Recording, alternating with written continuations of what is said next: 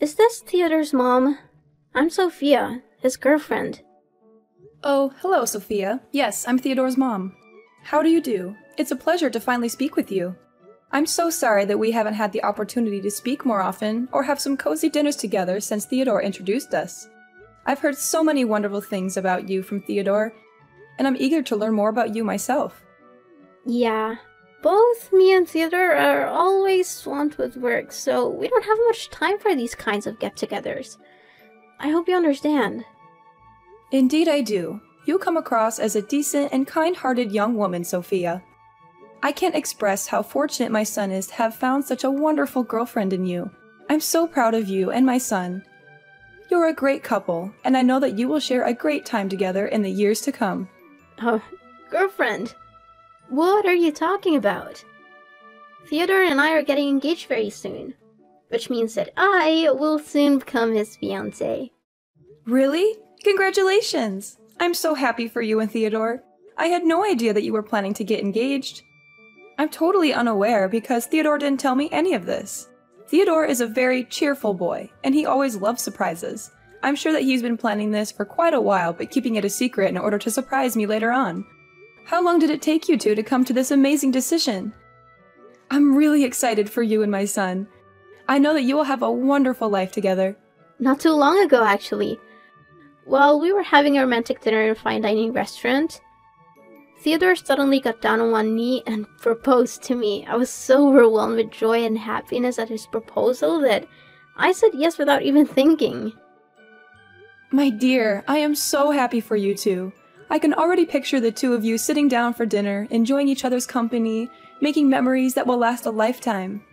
It brings tears of joy to my eyes and reminds me of the old days. The old days when you were together with your ex-fiancé? What's his name? Jacob, right? Oh, my ex-fiancé? Why did you bring up his name all of a sudden? I already know what happened between you and Jacob, so there's no point in hiding anymore. Theodore told me everything, and it's embarrassing. What are you talking about, Sophia? What is embarrassing?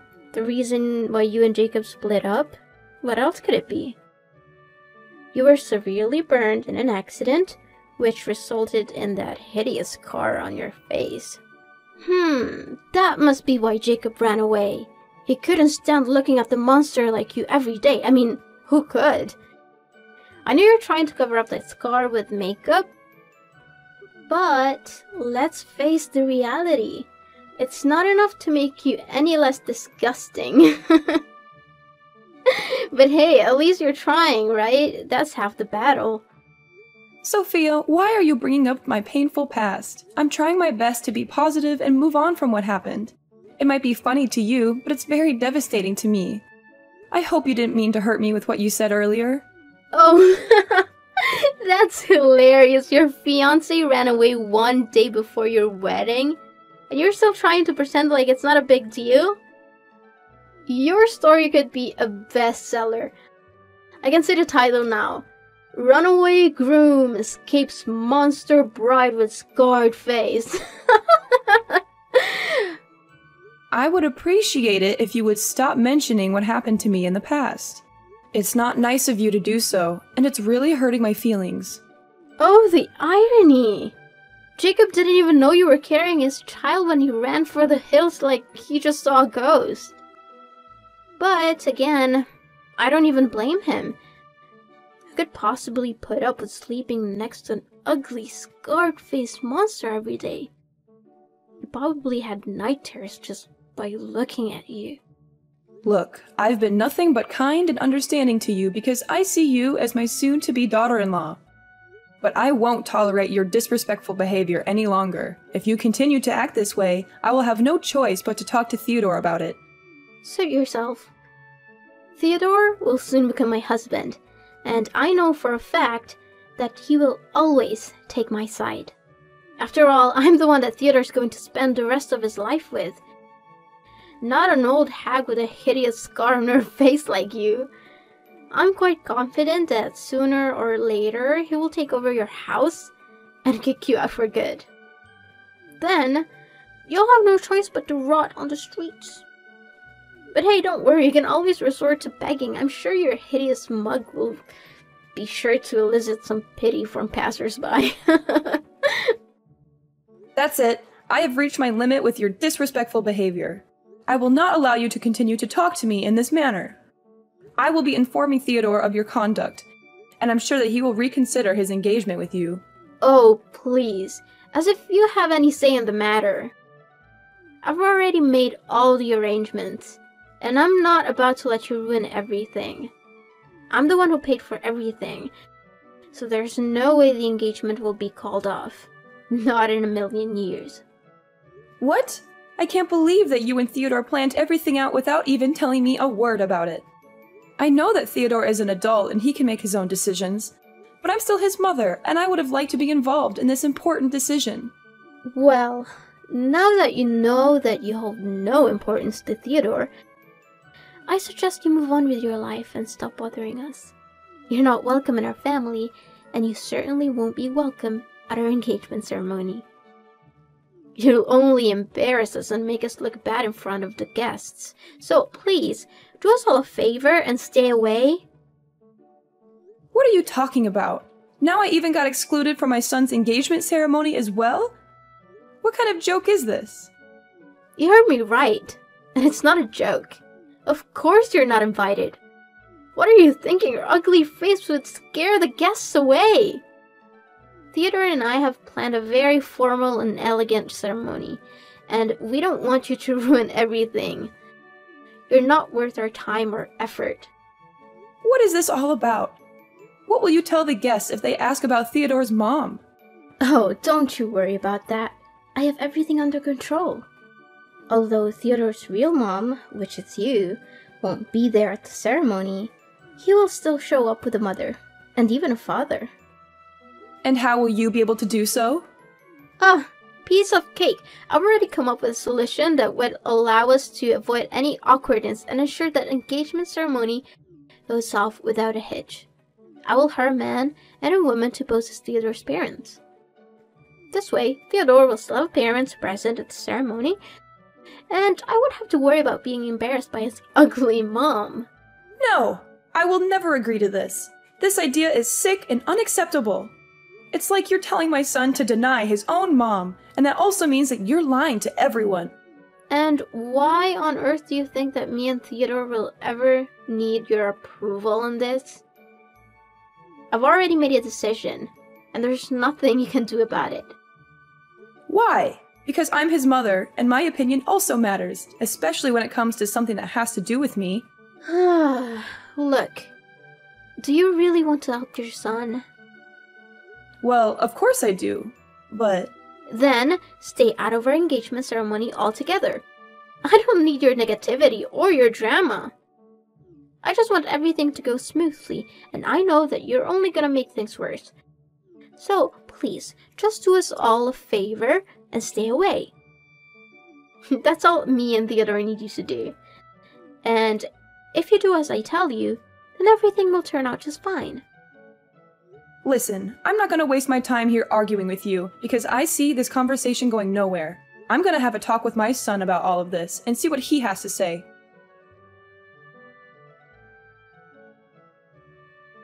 Hi, Theodore. Do you have free time at the moment? There's something we need to talk about. Oh, okay, Mom. What is it? It's about your girlfriend, Sophia. We spoke the other day, and she informed me that you are planning to get engaged to her in the near future. Is this true, Theodore?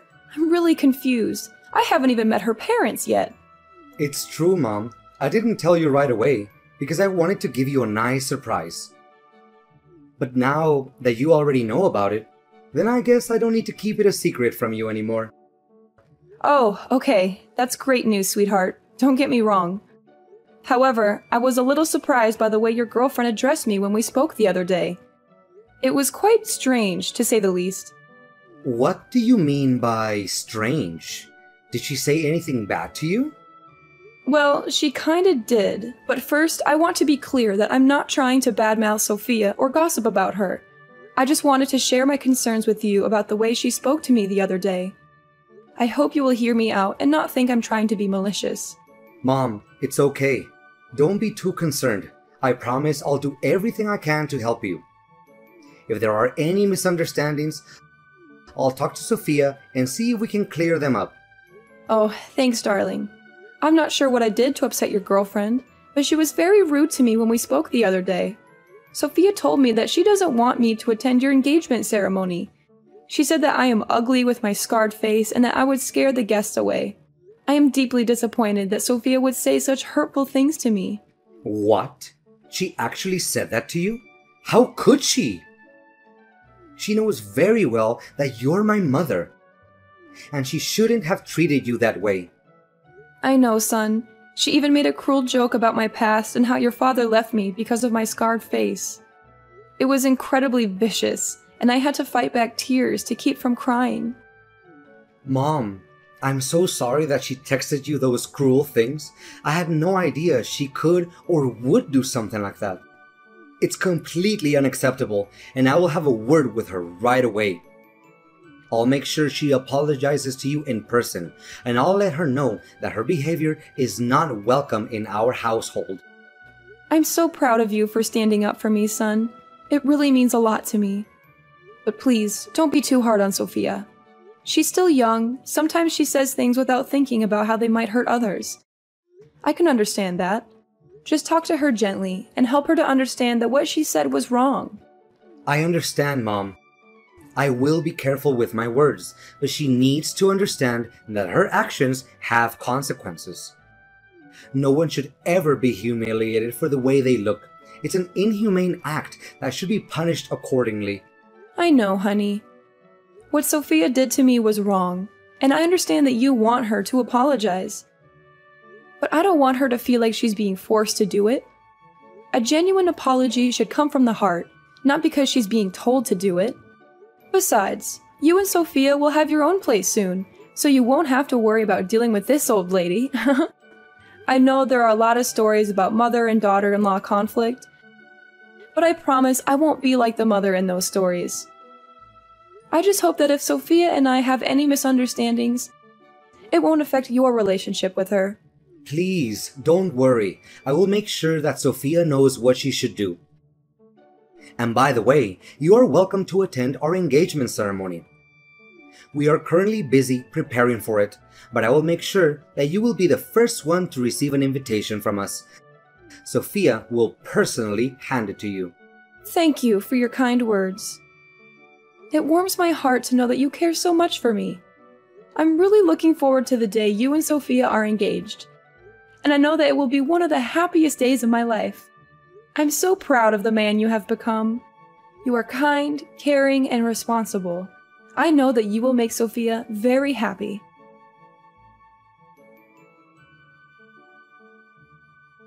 What's up, old hag? Still having trouble getting that paint out of your dress? You are despicable, Theodore. I can't believe you were cruel enough to do such a thing to your own mother. I thought you were supporting me and actually defending me from Sophia, but it turned out you were just lying to me? Of course! Why would you ever think that I would take your side instead of Sophia's? I mean, you're just my mother. Sophia is my future wife. Who would I rather choose? It should be obvious. To be honest, we thought about not inviting you at all. But then we realized that would be too easy. We wanted to make sure you knew exactly how much you're not wanted. So we decided to invite you to the ceremony and humiliate you in front of everyone. That was a stroke of genius. All the guests had a good laugh at your expense. Oh, it was priceless. You call yourself my son? I don't think so. If you were my son, you would have never done that to me. What you did was unforgivable, and you should be ashamed of yourself. How should I be? Goodness, I've never laughed so much in my entire life. The sight of you standing there like a buffoon, hoping to make an inspirational speech at my engagement ceremony, only to be thrown a bucket of red paint and feathers onto your head, was the chef's kiss. Hands down, the most epic moment of the year. You're not human anymore. The fun didn't stop there. As you were struggling to navigate your way out, you tripped over your own feet and fell flat on your face. And don't even think about blaming me for that. I'm innocent. Seriously, my stomach still hurts from laughing so hard that day. It was hilarious. I even recorded the whole thing on tape, so if you ever want to relive this wonderful memory, just ask me and I'll send you the video in 2 seconds.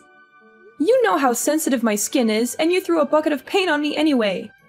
The paint irritated my scar, and now it's itching and painful. I'm going to have to see a doctor. How could you be so cruel? What a pathetic old woman. You're not only hideous, but you're also a weakling. I'm only trying to help you by giving you a little lesson to toughen you up. I'm sure you'll appreciate it when you're out there in the real world, being trampled by all the other tough guys like me. You're welcome. No need to thank me for that. Why didn't you just tell me to my face that you didn't want me at your ceremony? I wouldn't have bothered showing up if you'd been honest with me. Not only did you embarrass me in front of all your guests, but you also hurt my self-respect. You have completely lost my trust, Theodore. I don't know if I'll ever be able to forgive you for this. And that's exactly what I wanted all along. I knew that if I had just told you that I didn't want you at the ceremony, you would have been nagging at me, demanding answers. I've known you long enough to know how much of a nuance you can be. That's why Sophia and I decided to pull this little prank on you, so that you could learn your place and never show up in my or my fiance's life again. And to my surprise, the plan worked out even more beautifully than I expected. You and your fiance really are something else, aren't you? What can I say? A match made in heaven. Congratulations. You two deserve each other. Well, thank you, old hag. I know you're angry at me, so why don't you just come out and say it? Don't try to hide it anymore. Instead of crying yourself to sleep at night, why don't you throw your tantrums at me and give me the best insults you can come up with? I'm sure you'll find that it's much more satisfying than bottling up all that rage. But I'm warning you, it will only do you more harm than good. And why should I even do that? I don't want to waste my time and energy on an ungrateful child who can't even differentiate between right or wrong. Oh, looks like Miss Scarred Face is still trying to act tough, huh? Suit yourself. And by the way, I officially announce that from now on, you're no longer my mother anymore. I'm cutting all ties with you. To be honest, I'd rather be motherless by birth than to have a hideous mom like you. What? Cutting ties with me? Are you serious?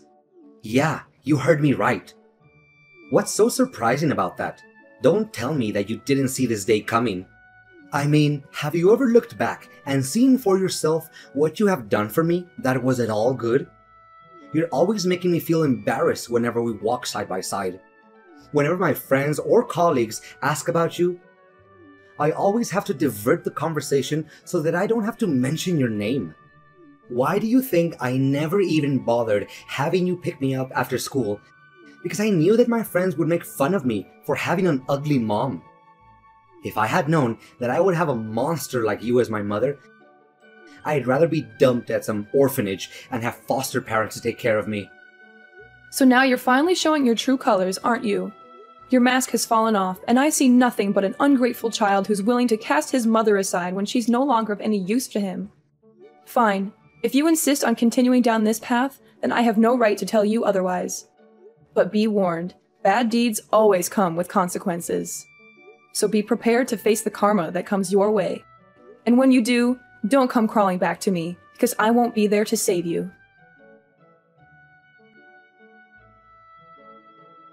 Hey, old hag, why is it that all of a sudden my colleagues started to turn their backs against me? My boss even threatened to give me the sack. I told you, bad deeds always come with consequences. But you chose to ignore my warning and even disowned me as your mother. Not only that, why is it that Sophia even came up to me asking me to say sorry to you all of a sudden? Even her parents are furious and told me to apologize to you. Otherwise, they wouldn't agree for me to marry Sophia. What is going on here? I really don't understand. I thought everyone was having a good time that day at my engagement ceremony. Didn't they tell you the reason why they suddenly want you to do that? I think they must have done that, but a person like you would never listen to anyone other than yourself. Well, yeah. They said something about a fire accident in the past that made you go through a severe burn, leaving you to live with that hideous scar for the rest of your life. What's wrong with that? I already knew all about it. And did they mention the cause of the accident? How should I know? They were scolding me, so I just tuned out. I didn't want to hear any of that. It wasn't worth my time. Well, if you had heard the whole story, you would know that I was the one who saved the lives of both your fiancé and your future mother-in-law. You what? What are you babbling about? Are you just daydreaming again? Because it seems like it. Seriously, Charlotte, before I only thought you looked ugly, but now you're also delusional? What a great combo. Yeah, keep talking down to me all you want. If you're really that determined to give up on your marriage with Sophia, which I doubt you would, right? What are you implying? What do you mean by saving their lives? What are you hiding from me? Just spit it out already. Well, if you insist on knowing the whole story, then I'll tell it to you right now. I was living in the same apartment building as Sophia's parents when the fire happened. Sophia's mom was pregnant at the time and had hurt her leg, so she couldn't move on her own. Coincidentally, I was also carrying a child, but I couldn't leave her there. The firefighters couldn't make it in time, so I rushed into her apartment myself, covered her nose with a wet towel, and helped her to safety. In the process, I was burned, which is why I have the scars on my face today. Luckily, the babies were unharmed, and they grew up not knowing how close they came to death that day. I think you know who these babies are, right? What? Tell me this is a joke. There's no way such a coincidence would happen. But why didn't you tell me about this sooner? I didn't tell you about the fire because it was a painful past that I'd rather forget. You see, your father left us not long after the accident. He couldn't stand the fact that I was disfigured, so he abandoned us and pursued his own happiness. I was devastated, and I didn't want to relive that pain by talking about it. I didn't know all of this. I had no idea that you'd risk your life to save Sophia and her mother. I was always embarrassed about the scar on your face, but now I know that it's a mark of your bravery and strength. I'm so sorry, Mom. I'm really lost for words right now. I don't know what to say. You're a true warrior. A real inspiration for us all. Do you really think so? I'm still not sure if I can forgive myself for putting you in danger that day. I could have easily lost you, and the thought of that still haunts me every night. I'm so glad that you didn't blame me for what happened. No. Mom, why would I blame you for that? I'm so proud of you. You saved multiple lives that day, and you fought against all odds to give birth to me? Despite being deserted by my own father? I know I was also at fault for not telling you the whole story. But I'm not ready to accept your apology yet. In fact, what you did to me was cruel and unacceptable. And to think that I'm your own mother, it's even 100 times more cruel. Whatever the cause of my scar is, you're never allowed to make fun of me, because it's an act of plain inhumanity. No matter our differences, we are all human beings who deserve to be treated with dignity and fairness. That's why I only forgive you if you're willing to apologize to me publicly and accept my special punishment. I was so stupid to be embarrassed of you, when I should have been proud of you all this time instead. I'm so sorry for the way I treated you. I promise to do better. If you'll let me, I'll do my best to take care of you from now on.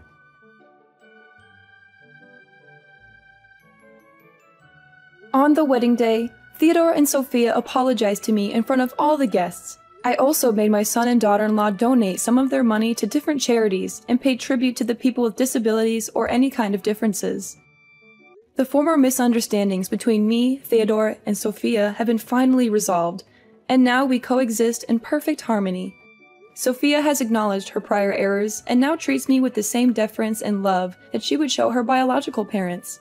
She always defends me whenever someone looks down on me or speaks ill of me while demonstrating her utmost respect towards me.